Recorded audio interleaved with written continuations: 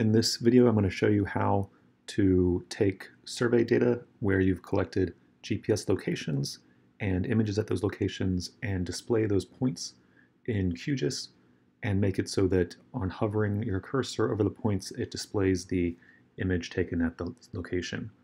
I've downloaded my data and placed it in a project folder, in this case labeled map tip example. And you can see here I have both the XLSX spreadsheet data and also a folder of attachments called attachments that contains the image files.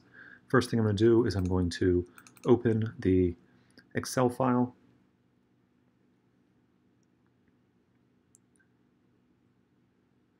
and I'm going to save it as a CSV file. So I'm going to go to File, Save As. From the File Format dropdown, select delimited CSV and save it into the same project folder that I already created. And I can close that out. And if I look in the attachments folder as downloaded from KoBoToolbox, you can see that it has placed the images within a folder hierarchy based on the submissions that they came in on. I want all of those images in a single folder. So what I'm going to do is I'm going to create that new folder. I'm going to call it images, all lowercase. You can name it whatever you want. And then I'm going to go into the attachments folder, and on Mac OS X, I can search within that folder for anything with a .jpeg extension. I can copy those images that show up, go back to my project folder into the images folder, and paste those items into there. And now I have a single folder in my project folder with all of those images. I'm going to go ahead and clean up and remove the unnecessary now attachments folder and originally downloaded data. Now I'm ready to open up QGIS.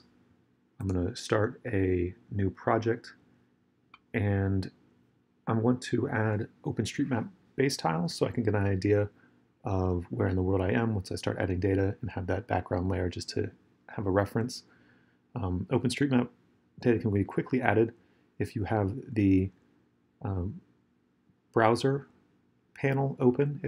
Here on the left is where it should be. If you don't see it, go up to View, Panels, and there's a browser option. Click that, and then this option here should appear. And if you scroll down in there, you can see XYZ tiles, and it should already have OpenStreetMap in there by default. You can double click and it will add it to the background there. Now I want to add the point data from my survey. I'll go up to Layer, Add Layer, and you can see there's a Add Delimited Text Layer option.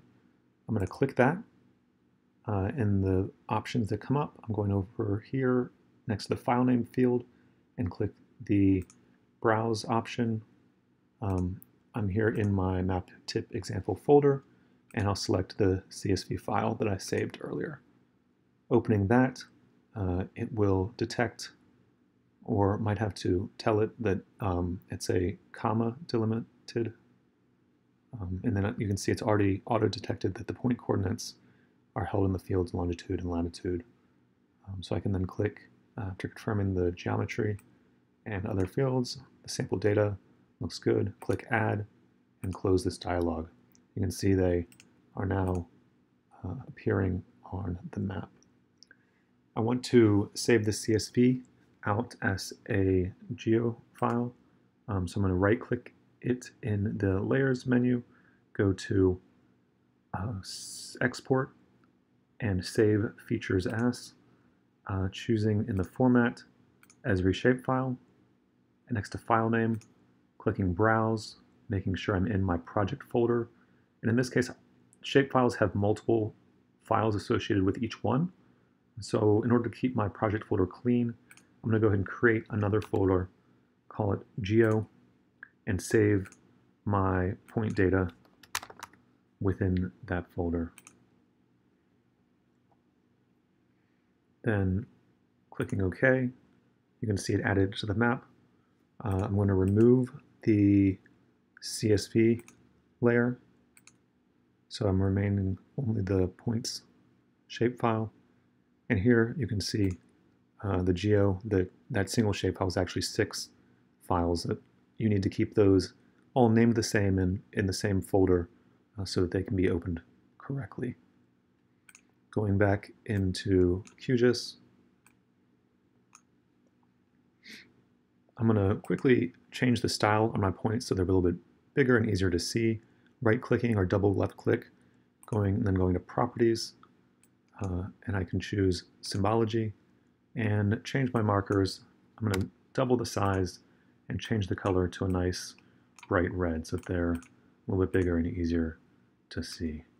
And here I can zoom in to the ones that in this case were collected at the Bangladesh Red Crescent Training Center, where the offices are.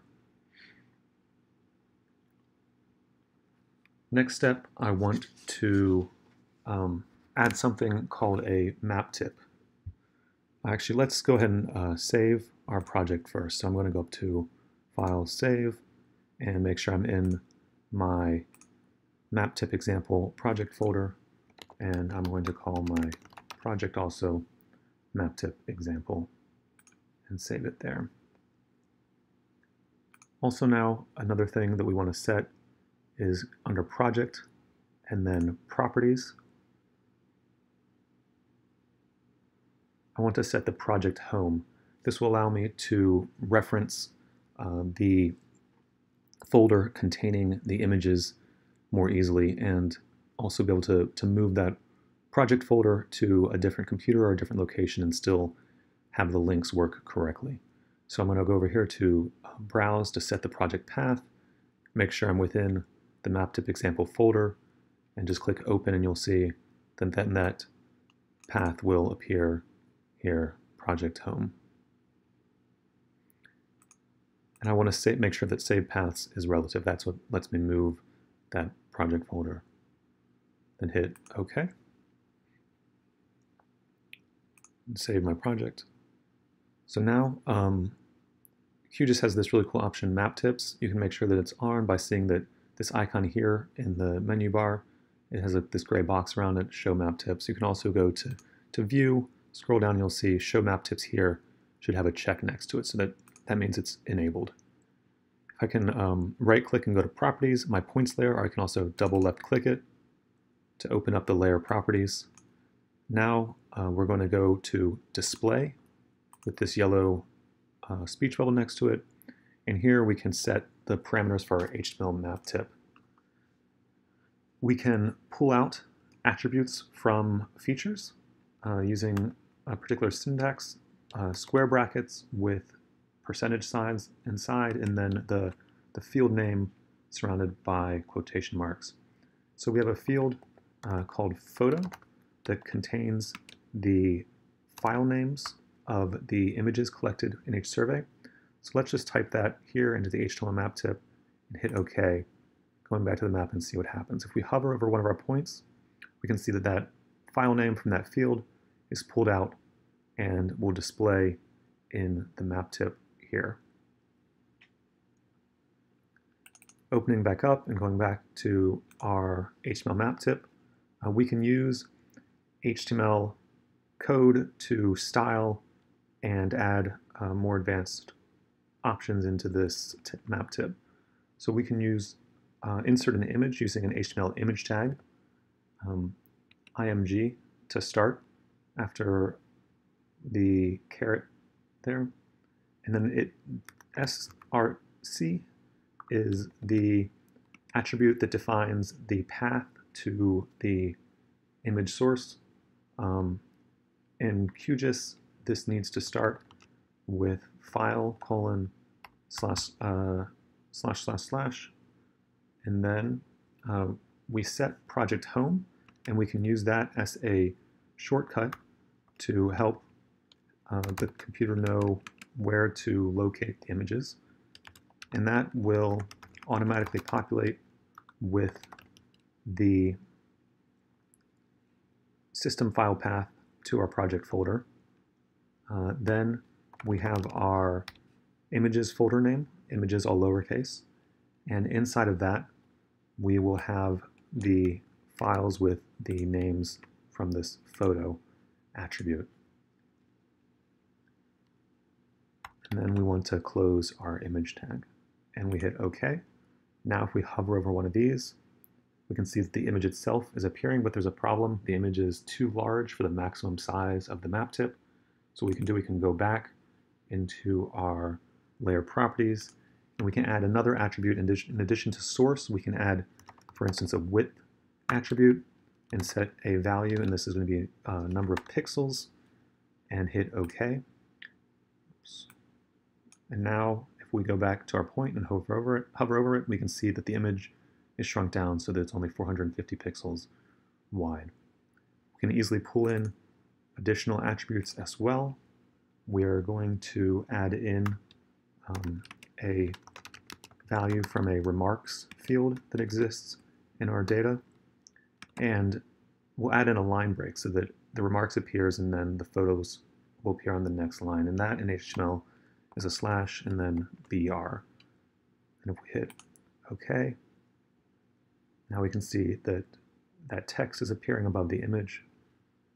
And we can continue to play with HTML to style this how we want. In this case, we're going to wrap it in the text in a span.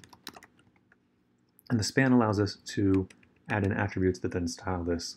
So we can add a style attribute, and inside that define things like color, red, and font, weight. We're going to make bolder. And if you search on Google, you can go to like any sort of HTML primer and any HTML tutorial, and it will teach you how to use these different attributes and different HTML features to add things to this map tip. Now we're going to go hit OK, and we can see that, yes, indeed, our text is now red and bolder. And there we go. Quickly adding in points to your map and then being able to preview the images or other attributes from those features. I'm going to save my project, and I can close this out and open it back up later.